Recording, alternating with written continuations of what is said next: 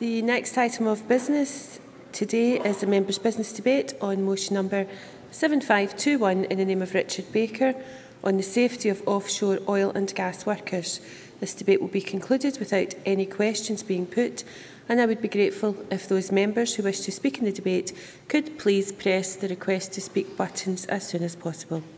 I call on Richard Baker to open the debate. 7 minutes, please, Mr. Baker. Thank you, Presiding Officer. The tragic helicopter crash on the 23rd of August, 2 miles west of Sunborough, in which 4 people lost their lives, has brought the issue of offshore safety to the fore once more.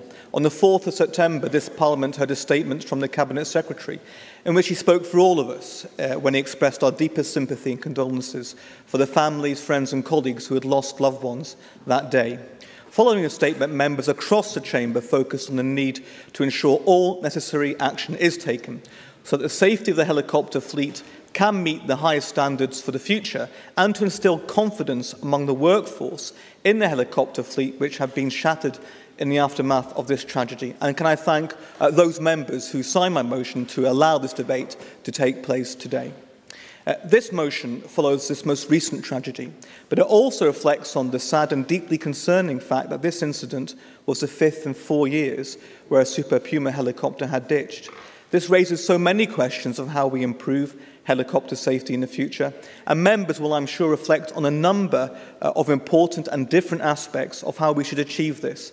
But at the heart of this motion is an issue which is highlighted by events since the tragedy which took place in 2009, which all of us will remember too well, when 16 people lost their lives. Because today, 4 years after that crash, a fatal accident inquiry has still not taken place.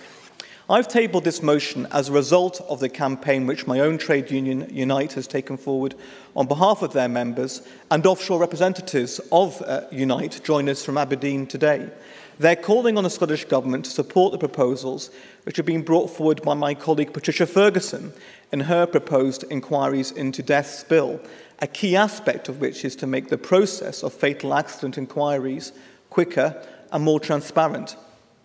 Speaking in the days after the fatal crash in August, Unite's Scottish Secretary Pat Rafferty said, "Friday's horrific event should now compel the Scottish Government to ensure the safe passage through Parliament of Patricia Ferguson's FAI reforms. On Thursday, we vented our anger over the current FAI process and the ridiculous delays in starting the FAI into the 2009 Super Puma crash, the agony this is causing victims' families, and the fact that we do not have legally enforceable outcomes from the process." This last comment from Pat Rafferty gets to the nub of the issue. Ensuring the FAI process is not so protracted in the future is vital for those who have lost loved ones and also for offshore workers today who need to have confidence that any lessons which need to be learned from previous accidents have been learned and action taken so that as a result they can be as safe as possible when travelling to their work offshore. All of us here want to have a helicopter fleet in the North Sea which has the best possible safety standards and in which offshore workers have confidence. But the fact that in addition to there having been this number of incidents in the past few years, in addition to that, we have had such an ongoing delay into the fatal accident inquiry into the 2009 crash has only undermined that confidence further. And it's not only Unite who have these concerns, as is evidenced by the briefing members have had from the RMT union ahead of this debate this afternoon. Last week in the Press and Journal, the Lord Advocate stated that he did not wish to see a delay to a fatal accident inquiry into the fatal crash in August, and this is a welcome statement. The question must be, though, without legislation, how will that ambition be achieved? When I questioned the Cabinet Secretary on this issue after his statement, he pointed to the fact that the inquiries by the Air Accident Investigation Branch have taken 2.5 years. And of course, this is an important aspect, and investigations can be very complex.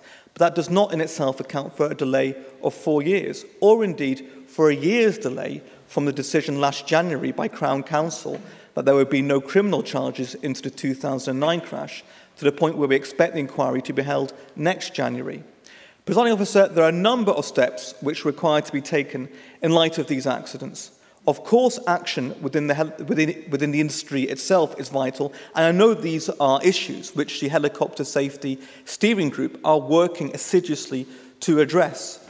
The recent announcement of a review of seating arrangements in the aircraft is welcome, though some people will say it's not before time, as is a Civil Aviation Authority review in collaboration with its Norwegian counterpart. And that's welcome because, as Annette Milne pointed out after the ministerial statement after the tragedy, the record of safety in Norway is good, and perhaps there are lessons that we can learn from there. But it remains important that there is now a full independent inquiry, given the number of incidents, in the same way that the Cullen inquiry took place after the Piper Alpha tragedy. I hope ministers, therefore, will support the call from my colleague Frank Doran MP for the UK Government to instigate such a review. But, Presiding Officer, the key thing for us in this Parliament is to take what action we can to promote safety. And this Parliament can act to ensure there are no longer unnecessarily protracted waits for fatal accidents inquiries, prolonging the suffering for families seeking answers and potentially delaying action which requires to be taken to improve safety for the future. I hope ministers and other members will give serious consideration to the campaign being taken forward by Unite and the bill being brought forward by Patricia Ferguson, because we believe this is a crucial issue if we are to put first that goal which Unite and their members and workers have identified, to protect and serve the interests of the industry's most important resource, its people. Thank you. Many thanks. I have a number of members who would like to be called in this debate, so speeches of up to 4 minutes, please, and we will try to accommodate everyone. Mark MacDonald, to be followed by Lewis MacDonald. Thank you, Presiding Officer, and I begin by apologising that I may not be able to remain until the end of the debate, as I have constituents visiting Parliament today, which was arranged well in advance of knowing that this members' debate would be taking place. I congratulate Richard Baker on securing the debate today, and I think where I want to focus my contribution is around the issue of helicopter safety initially. But I do want to pass reference to the words he spoke in terms of the fatal accident inquiry. The heliport and the helicopter operators are based within Dice in my constituency, and having grown up in Dice, my familiarity with the movements of helicopters and indeed helicopter noise has been something that I've grown up with, and indeed developed something of an immunity to the noise that helicopters make. But what was interesting and stark was the silence that pervaded when the grounding of helicopter flights took place, and it was noticeable the lack of helicopter movements that were taking place around the community. Many of my constituents, many of my family and friends are either directly or indirectly involved in the offshore industry and the flights that take place, and I've heard many tales of family members, be they partners or children, obviously being deeply concerned for the safety of those who they love who are having to be transported by helicopter to the rigs. And having spoken to a number of individuals, they've said that, you know, obviously one has to look at the overall safety record of the helicopters, but at the same time it is nonetheless concerning the number of incidents that have taken place over a fairly short period of time. Now, I mentioned during the question to the Cabinet Secretary following a statement that I attended school with one of the victims of the 2009 fatal accident. Stuart Wood was the year below me at Dice Academy, and I noticed the comments from his mother in the press recently around the delays to the fatal accident inquiry taking place. And I think we would all wish to place on record our desire to see that fatal accident inquiry take place as soon as possible to ensure that some of the questions that the families of the victims have can be addressed. I think we need to look at this in the context of what is currently taking place around helicopter safety. The recent announcements this week, which I'm sure were not prompted by the fact that Richard Baker had a members' debate in Parliament today, but nonetheless have perhaps taken precedence in the last few days around the Civil Aviation Authority review, which I welcome the fact that the Norwegian Civil Aviation Authority will be involved in that review, given the fact that we understand that the Norwegian safety record is somewhat better than that of the UK safety record. I think that it is very welcome that the head of helicopter safety of the Norwegian CAA is going to be working very closely with that review. The recent reports around looking at the seating configuration on Super Puma helicopters, which I know was an issue that was raised during meetings that I had with and other MSPs had with Eurocopter, I think is something else that needs to be factored in. And I think the announcement yesterday from three of the operators that they are to launch their own review and are calling on other helicopter operators to become involved in that review, I think also bears witness to the fact that there is a lot of work ongoing at the moment. And I think where I would perhaps not necessarily be 100% in agreement with Richard Baker is I think that one can get into the situation where the landscape of review and the landscape of inquiry becomes cluttered, and there's a point at which one must say, where do we step back and allow some of the work that is being done to take place so that the lessons from that work can then be applied to any future inquiry or future review that takes place, rather than have things running in parallel and running the risk of some of those lessons perhaps being missed. And that's where I perhaps would say that I'm not necessarily 100% in agreement with Mr Baker. Thank you very much. I now call Lewis MacDonald, to be followed by Maureen Watt. Thank you very much, and let me too congratulate Richard Baker for bringing this debate, and indeed congratulate Patricia Ferguson for preparing a bill to reform fatal accident inquiries.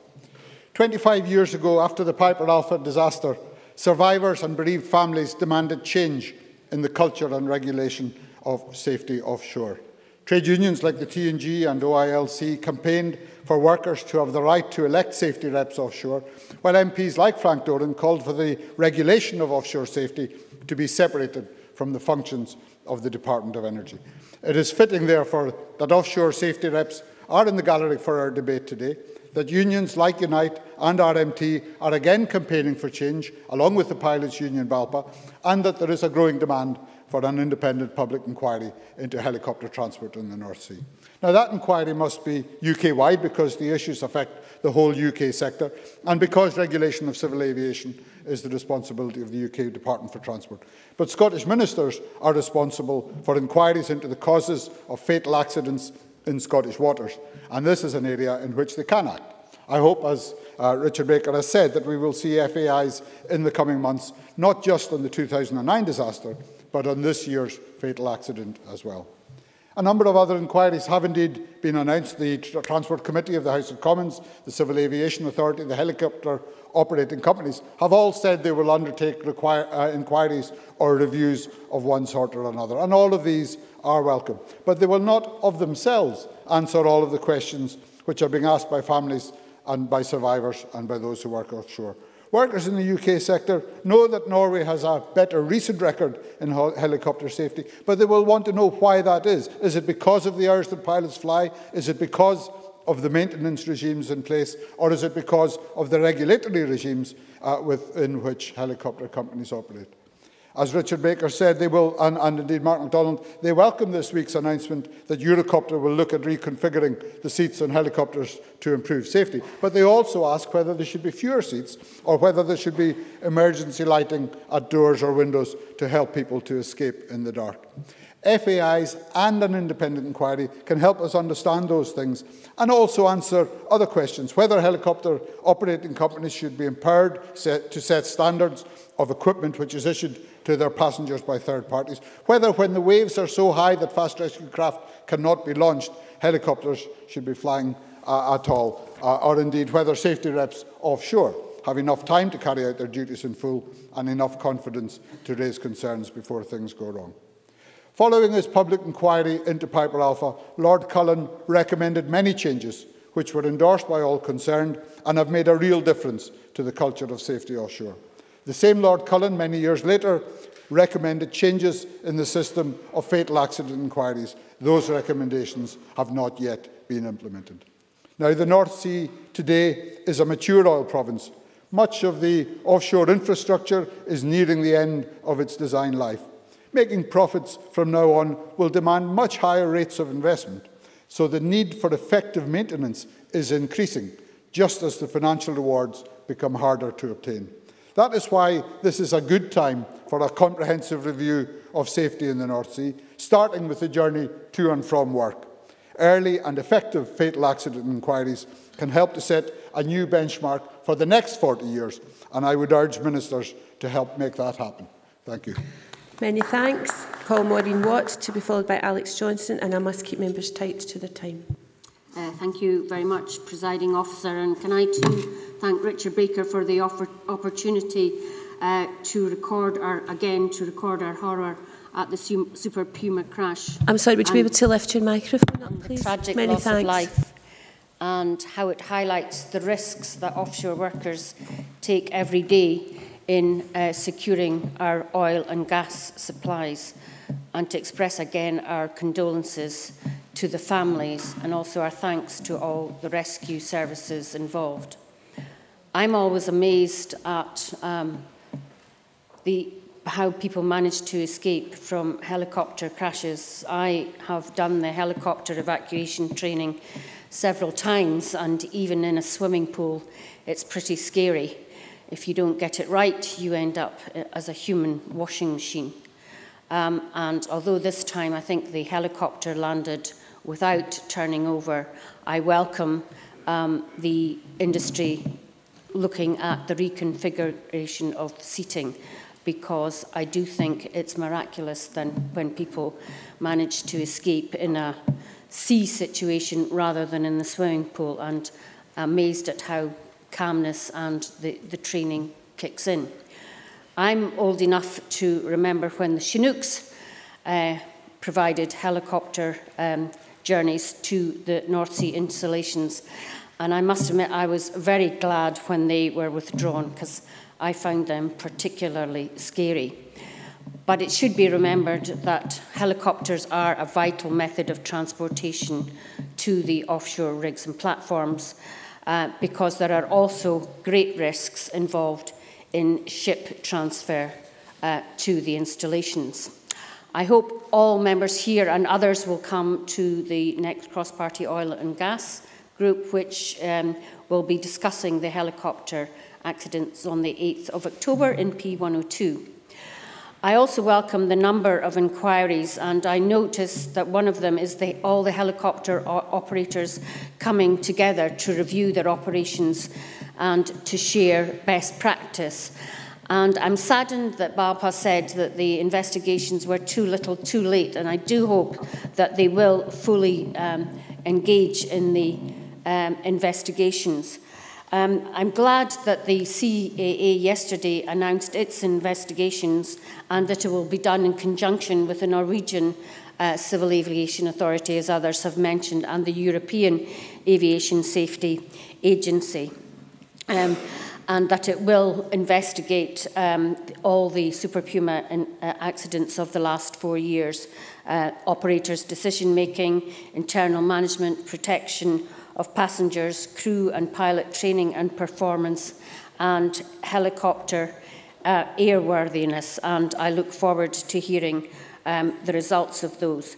I think we should also mention the Boots on Safety campaign too, where all the oil operators are engaging with all employees on and offshore and reassuring them about safety, and that people who have real concerns about travelling offshore and don't want to will be handled with sympathy and consideration, and I hope the trade unions will keep an eye on that. I would hate anyone to lose their jobs just because of the particularly high anxiety that exists at the moment.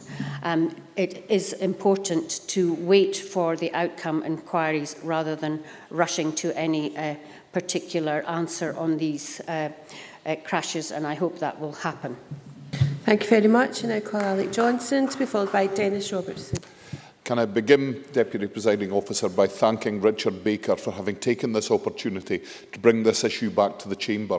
We did, about less than a month ago, have the opportunity to listen to a statement by the Minister and respond to that, but it is extremely important to keep this issue on the parliamentary agenda. The fact is that the journey to and from work is a frustration for many and an annoyance to some. But for those who make that journey to and from installations in the North Sea, it is a significant and imposing duty which we should never underestimate. The number of accidents which have happened in the North Sea have only served to make that frustration greater. It is important that we realise that one of our primary responsibilities is to ensure that the confidence of those who use helicopters in the North Sea is increased wherever possible. And that's why it's so important that many of the things that are already happening continue and deliver in the longer term. I would like to once again pay tribute to the work of the Helicopter Safety Steering Group and its role during the process right at that initial phase when confidence was overnight undermined in the helicopters but returned fairly quickly after discussion and reports. It is important that there is an inclusive group and that the role of bringing the industry together with trade unions and other interested parties within that grouping is vital to the level of confidence that is delivered when an accident happens. I congratulate their work. Since then, of course, we have had the announcement that there will be a CAA review into the broader issues of helicopter safety in the North Sea. I think that's an important step forward and one which I welcome. The fact that it will also take into account what's happening in the Norwegian sector and perhaps give us the opportunity to draw comparisons between safety records and what is being done to achieve these safety records will be something that delivers long term.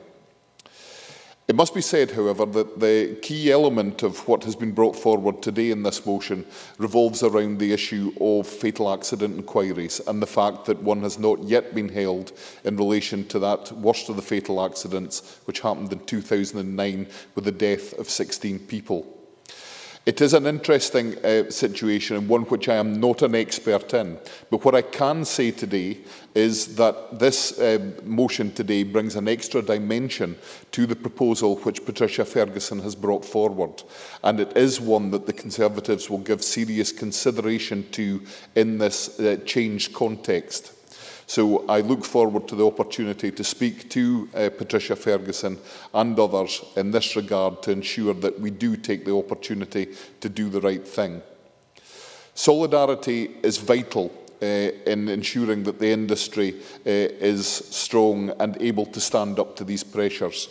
Solidarity will also be important within this chamber to ensure that we go forward with a united and well thought out direction which will allow us to deliver the improved safety standards and the improved confidence which are vital to the future of this industry. I undertake that I will do all I can to make sure that solidarity is cross-chamber. Many thanks. I now call Dennis Robertson to be followed by Tavish Scott. Thank you, Presiding Officer. I too would like to congratulate Richard Baker for bringing this debate back to the Chamber. Given the constraints of time, Presiding Officer, it's perhaps important maybe not to go over the same ground that other members have already done in respect of the work of the CAA and the inquiries going on. I cannot for one moment, Presiding Officer, put myself in the place of those workers that travel to and from an oil rig. And today, I'm sure their confidence is somewhat at a level that we would wish it wasn't.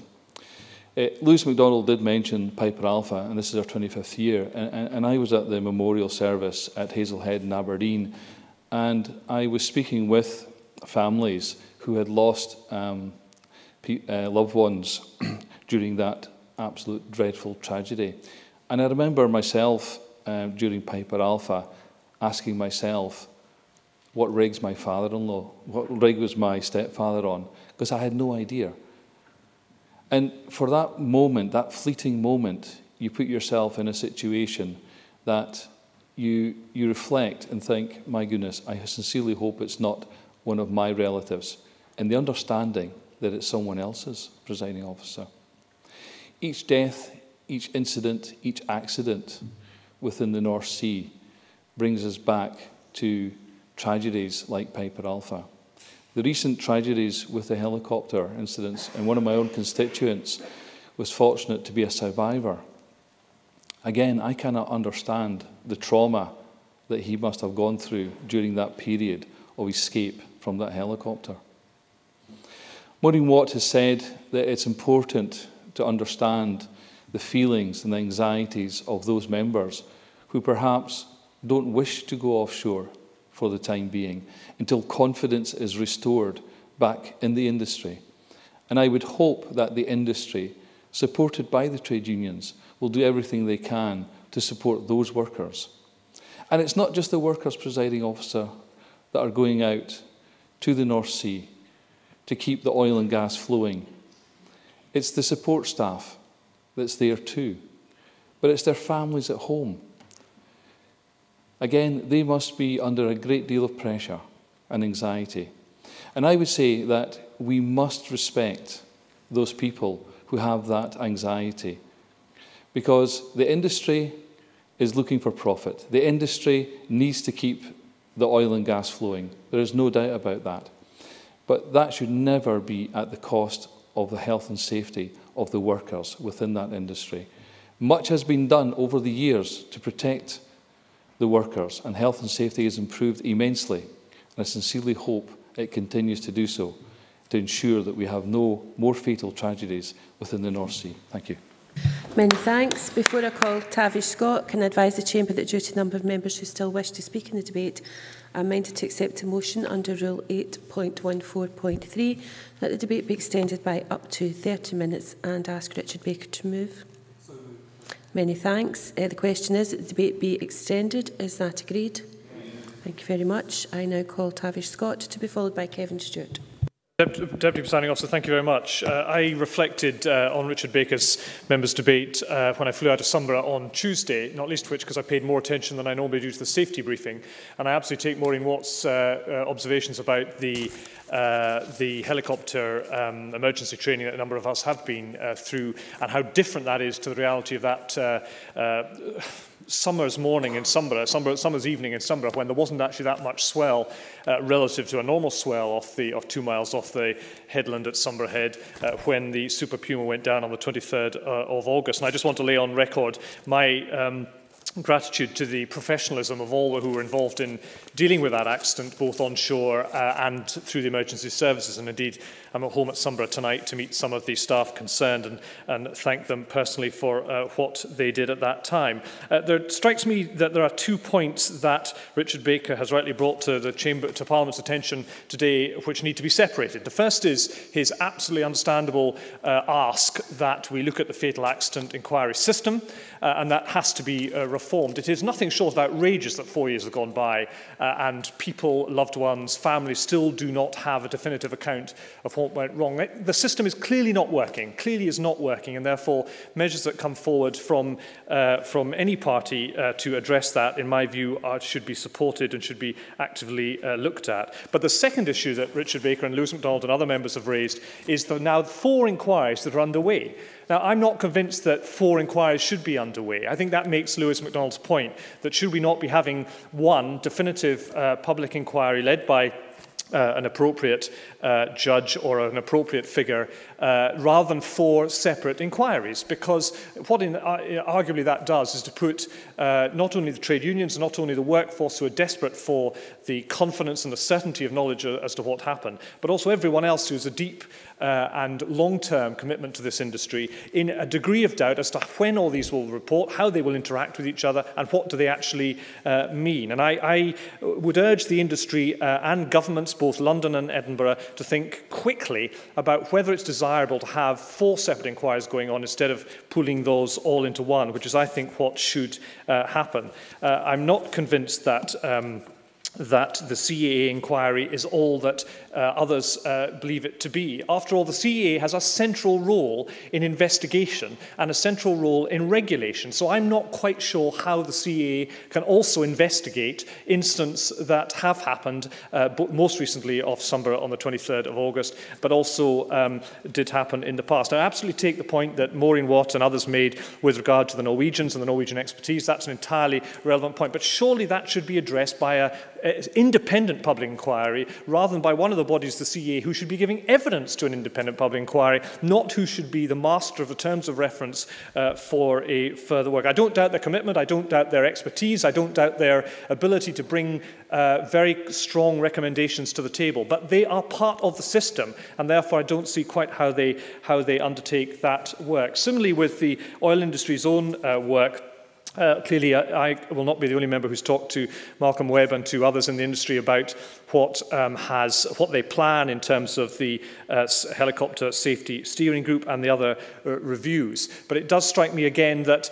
the confidence that the industry needs, the confidence that the workforce needs for the future, is best rebuilt by that independent inquiry so that those such as the industry can address that. And I think the Pilots Union said a lot of pretty relevant things about a number of these inquiries when they expressed their concern over the nature of the current of the CA inquiry. That needs to be dealt with, and I hope in terms of confidence we'll end up with one inquiry and it'll be publicly led. Many thanks. Kevin Stewart to be followed by Patricia Ferguson. Thank you, Presiding Officer, and I too thank Richard Baker for bringing this again to the Chamber today. I've stated before, as have many others, of my own links of friends and family who work offshore.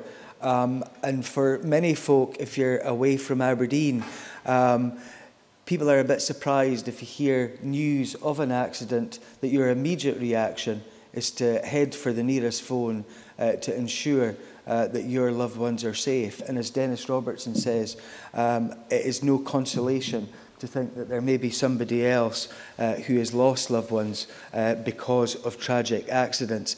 And I think that no matter what conclusion we may come to at the end of this debate, every single member here has played a large role in ensuring that health and safety in the North Sea is best as it can be, particularly through the cross-party group on oil and gas, who have looked very carefully at these issues in my time here, where we've heard from Step Change, union reps and the industry about how improvements could be made.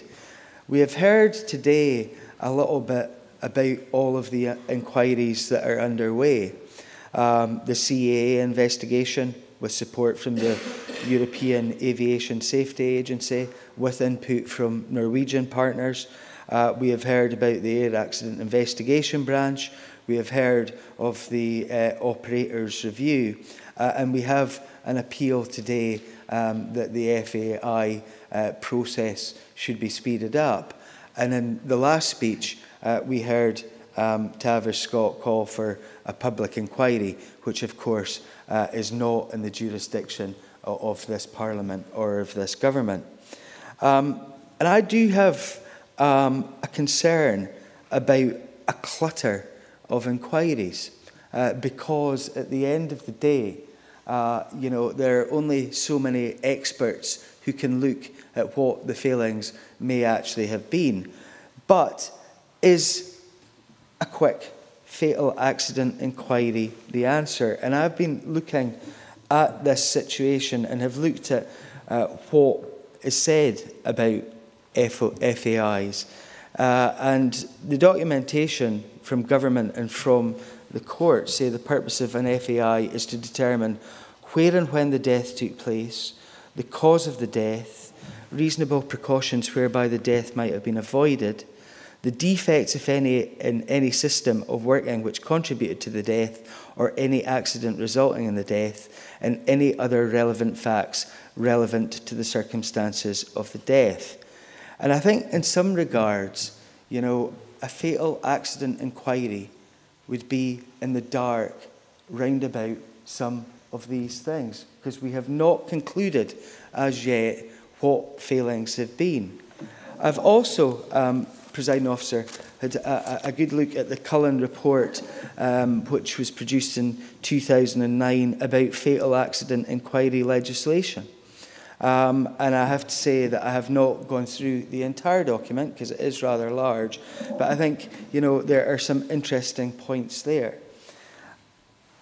From my perspective, Presiding Officer, and this is where I agree with Alec Johnson, I think we need to see the improved safety standards without a doubt. But in the words of Lewis MacDonald, where he called for early and effective FAIs, I don't think that an early FAI may necessarily be an effective one. I'm afraid you must conclude. And I think, you know, this is something that I intend to dwell on as we go forward. Many thanks. Patricia Ferguson, to be followed by Christian Allard. Thank you, Presiding Officer, and can I add my condolences to those expressed by colleagues to the families who lost a loved one on the 23rd of August and recognise too the work of the rescue services. And may I also congratulate my colleague Richard Baker for securing this important debate. Richard's interest in the conditions faced by workers in the North Sea is extensive, and it's fitting that he leads this debate today. The motion, of course, makes reference to the draft Members' Bill I've issued for consultation, and I would like to outline today why I believe such a bill to be necessary and how it is relevant to this tragedy. Speaking to people who have lost a loved one in a workplace or other incident, three things have become clear to me. The first is that the time it takes to hold a fatal accident inquiry is often far, far too long. Secondly, those families do not feel that they have the level of involvement in the process of making that decision as to whether or not a fatal accident inquiry is held. They don't have the level of involvement that they would like to have. And thirdly, that when an FAI takes place, the sheriff conducting it cannot make binding recommendations, and the lessons that could be learned from the inquiry are not always applied. Unfortunately, this case demonstrates those points only too well. Because, as the motion says, this is not the first time a Super Puma helicopter has crashed into the sea, and the families of the 16 people who died in 2009 are still waiting to hear if there will be an FAI. So could lessons have been learned from the crash in 2009? Well, I don't know. None of us can know. But what I do know is that in 1989, a fatal train crash took place at Belgrove in Glasgow. Two trains collided at a point where two tracks converged into one. The cause of the accident was found to be that the driver of one of the trains did not react to a signal warning him of that line convergence. Now, this is a recognised phenomenon in the railway industry. It's known as SPAD, signal passed at danger. The sheriff in that case recommended a simple change to the system, a double signal in effect, on the basis that a driver was less likely to miss two danger signals. Those recommendations were not implemented. And in 1991, the Newton Rail disaster occurred, where 4 people died and 21 were injured. The principal cause of this tragedy? A signal passed at danger. Presiding Officer, the Scottish Government has said that it will legislate in this issue. In fact, it has said so on several occasions. But unfortunately, the legislative programme so far has been silent on the issue. And that is why I am going ahead with my proposal. And I would say to the Minister, please consider this bill, take this bill, if you will. You won't necessarily agree with everything in it, but let's have the debate. Let's hear from the families, and let's hear from the trade unions, and let's hear too from the industry and what they have to say, because they understand that delays are detrimental to them too. They have to have the liability for an incident on their books until such times as the cause has been established. They know too the cost, both in terms of personal involvement and in terms of money, of people having to come back to go through again an incident that was a tragedy at the time and which years later is still a tragedy. Now, I realise that ministers have many other priorities, and I would just say to the Minister today that I'm not just consulting on this as an idea. The bill is already drafted, and I would happily work with the Minister and the Cabinet Secretary and with other parties, and I welcome Mr Johnson's comments particularly, because at the end of the day, this isn't about party politics, it's about people's lives. I'm afraid you must conclude. Presiding Officer, no one should lose their life just because they go to work. We here have the power to make a difference. Let's use it. Thank you. I'm afraid I can only give a shorter contribution to Christian Allard. Presiding Officer, I will add my thanks to Richard Baker for bringing the debate to the Chamber. I too would like to extend reiterate my condolences to the families. Last week, I heard firsthand from the industry how the relatives of the victims felt after the helicopter disaster in August. I was told that some of those relatives would like to help to make commuting offshore safer. I commend the industry and the unions for the way they have engaged with the partners and families of the victims. Earlier this month, we all listened to the heartfelt statement of Cabinet Secretary John Swinney. I remember the emotion we felt in the Chamber as members spoke thereafter. You might recall, Presiding Officer, that I made then the call for relatives of offshore workers to be represented at the senior level on the work of the Helicopter Safety Steering Group, HSSG. The proposal is for the industry to give partners and relatives a voice in the way forward for the industry. We can all imagine the world experienced by families and relatives as they wait for news at home and for their loved ones to return safely from their shift offshore. Parents worried too when their children decide to join the industry. Partners finding it very difficult to cope with their anxiety when waiting for their loved one to return and to explain to children what could happen. I recall too, like Dennis Robertson, the Aberdeen's memorial, the ceremony in Aberdeen's Memorial Garden in July, when we remembered the 167 men who lost their lives in the North Sea 25 years ago. Still, the memory of the commemoration in my mind, I went to an early Helicopter Safety Steering Group town hall event a few weeks later. The industry, the unions and the workforce were talking about safety procedures to return the EC-25 fleet to service. Partners and relatives were listening to every word. Pilots and offshore workers were asking the questions. At the end of the morning, someone left the room in tears, with others agreed with the decision to let the EC-25 to fly again. It didn't feel right. Like Patricia Ferguson, I feel we should leave some space for partners and relatives to take an active part in any review taking place. I understand that the industry is not set up to include partners and relatives. How can they take part in the discussions around helicopter safety at the senior level, I ask. I understand that it might be a challenge for the families to organize themselves to be able to participate. But I feel we should do something about it, whatever review we think we should take forward. Presiding Officer, partners and relatives should be at the main table because they are relevant stakeholders. They too have a contribution to make. To have their voice heard remains a challenge for the industry, for the workforce and for us all. Many thanks. I now call on Fergus to respond to the debate. Minister, you have up to 7 minutes. Thank you very much, Presiding Officer. I'd like to thank Richard Baker for bringing this important debate to Parliament today, and to thank all the members who have spoken across all parties in this matter for the contributions to this debate, which has been sombre, serious, considered, and I think a useful contribution to the debate in what is plainly a matter of huge importance. I'd also like to take my opportunity to express my sympathies and condolences to the families, friends and colleagues of all of those who lost their lives in this tragic incident. They were Sarah Darnley, Duncan Munro, Gary McCrossan and George Allison. And we must always remember these were the people who lost their lives, and the bereaved who survived them will always remember them. I think Dennis Robertson set out that side of the matter very powerfully.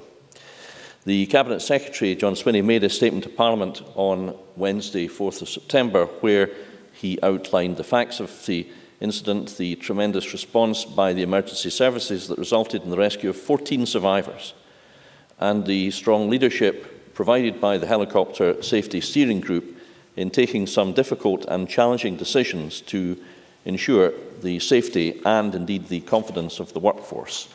So I would like to add my thanks to all of those who were involved in what was a tremendous effort, as Tavi Scott has alluded to as the member for the Shetlands, including Sunborough. So we all thank them. And I had some experience of this when, as a member of the Lowland Mountain Rescue Team, I attended the call-outs on the 1st of February 1987 a fatality involving a helicopter crash. I note that the late Sergeant Harry Laurie is still remembered from that day, although that was a Wessex helicopter, presiding officer. These are very sombre occasions, and all of those who attend will have that experience etched in their memory. It's understandable that huge concerns exist, and these have been heightened, as members have said, because of the proximity in time of the helicopter incidents in the North Sea. This is the 5th incident since 2009 and the 2nd involving fatalities. We know that these 5 incidents involved 2 specific types of aircraft, the L2 and the EC-225. The EC-225 has been subjected to stringent tests and analyses since it was grounded following the incident in October. At this point, I understand that the view of the Helicopter Safety Steering Group that they regard this EC-225 as the safest helicopter available for offshore operations anywhere in the world. That is their view. I think we have to pay credence to that, given their expertise. Clearly, the Helicopter Safety Steering Group will need to work hard in the coming weeks and months in order to get the message across to the workforce and to help rebuild the confidence of the offshore community, as many members in this debate have referred. In this regard, I understand that the steering group, in addition to releasing the suspension on the L1 and EC-225s, have also launched a far-reaching communications campaign across the industry to engage with the workforce in an effort to rebuild confidence. So we welcome those efforts. In terms of the investigation, on the 5th of September, the AAIB issued a special bulletin advising on the initial findings, in which they stated that to date they have uncovered no evidence of, and I quote, a causal technical failure, end quote, in the helicopter. The special bulletin confirmed the earlier report that the preliminary investigation had found that the helicopter was intact when it struck the sea, as I think Maureen Watt referred to as being in an upright position. In addition, analysis of the data recorders found that both engines were delivering power until impact. On Tuesday, the CAA, the UK's specialist aviation regulator, announced a review of offshore helicopter operations in the North Sea. I think it is relevant to point out that their work is a review, not an inquiry. The CAA does not itself investigate accidents. The Air Accidents Investigation Branch investigates incidents, and following their investigation, the CAA, as the regulatory body, would take action if necessary. In that respect, I have got and I have read the remit, presiding officer, of the offshore helicopter operation terms of reference, and the objective and scope, and the timescale and the membership. And the remit, I think, although I'd be interested for Mr MacDonald's views, because I think he raised some serious issues about wood-specific practical matters, such as maintenance, such as the regulatory regime, the maintenance regime and the rigorousness of it in respect of helicopters. And he mentioned various other factors. Now, I think in relation to the review with the CAA, there are a number of issues which they are looking at, but I'd be interested to know if Mr MacDonald considers that they are all covered, and perhaps that's something we can come back to. I welcome, as does Mark MacDonald, I think, the fact that the review will be undertaken jointly with the Norwegian CAA and the European Aviation Safety Agency, and advised by a panel of independent experts. It will study current operations, previous incidents and accidents. In other words, it won't just look at the most recent tragedy. Yes, I'll give way to Mr Baker. Richard Baker. Thank you very much, Minister, for giving way. I agree very much with what he said, but in terms of the issue of fatal accident inquiries, would this be an issue which the Minister would be willing to engage my colleague Patricia Ferguson on, as this is a central issue within the motions? Minister? Well, I was planning just to come on to that, so I'll deal with that just a minute. But just to finish off in relation to the remarks about the CAA's review, the point I was seeking to make really is that from my reading of the terms of the review, the background, the objective and scope, the timescale, I think this is a fairly substantial review, and I think that we have to, and we should acknowledge that the people involved involve a number of experts and people with huge experience in the industry. Of course, if members have any particular suggestions to make about the review and how it could be improved or extended or altered, then I would be very keen to receive them perhaps after this debate. That's 7 minutes, Minister. Yes, turning to the issue of a fatal accident inquiry. Now, plainly, I should say, Presiding Officer, this is one of these debates where I'm responsible for some matters and the Justice Secretary is responsible for taking forward the serious issues that have been raised about the fatal accident inquiries, the timescale. Plainly, these are matters quite properly for the Crown, for the Lord Advocate, and not for government. The Crown acts independently of government, and rightly so, and that plainly is an important principle. But in relation to the 4-year time lapse between the 2009 incident and the FAI, which I think was the point Mr Baker raised in his motion this afternoon, and Patricia Ferguson also raised, the Cabinet Secretary has made available the timeline of the complex investigation to Parliament, and the Lord Advocate will publish that on the Crown Office website. It's essential that complex investigations are pursued in a methodical way and are not rushed, but are comprehensive and detailed. There have been over 600 witness statements taken and 2,000 documents gathered. In relation to Patricia Ferguson's bill, I understand that the consultation finishes on the 22nd of November, and the Scottish Government will consider the final proposals when they are available. And Mr McCaskill has already given an undertaking to the Justice Committee that the bill to implement the Cullen recommendations will be brought forward within the lifetime of this Parliament. I will pass the official record of this debate to Mr McCaskill because I'm conscious that in the time available I have not been able to answer all of the questions raised. I would like to do that. I'm very keen to continue to ensure that the Scottish Government are fully engaged with the oil and gas industry and the trade unions. I'm meeting with a number of trade unions, senior trade union representatives, tomorrow, as it happens, something that was arranged some time ago, and we will consider these matters very carefully. In conclusion, Presiding Officer, rebuilding the confidence of the men and women who travel to and from our offshore installations on a daily basis must be a key priority for us all going forward.